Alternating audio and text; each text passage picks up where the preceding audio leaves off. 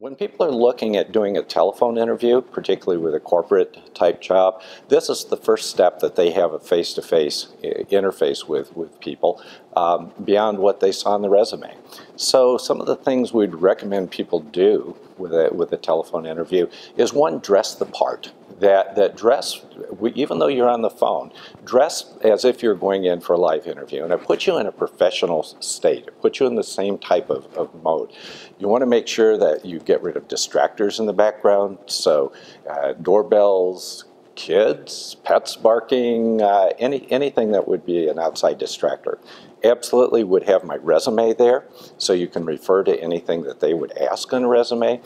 Take notes. Very important to ask who all is on the call on the other side, and so you know not only who is there, but what their role is and what the role they play in the hiring process.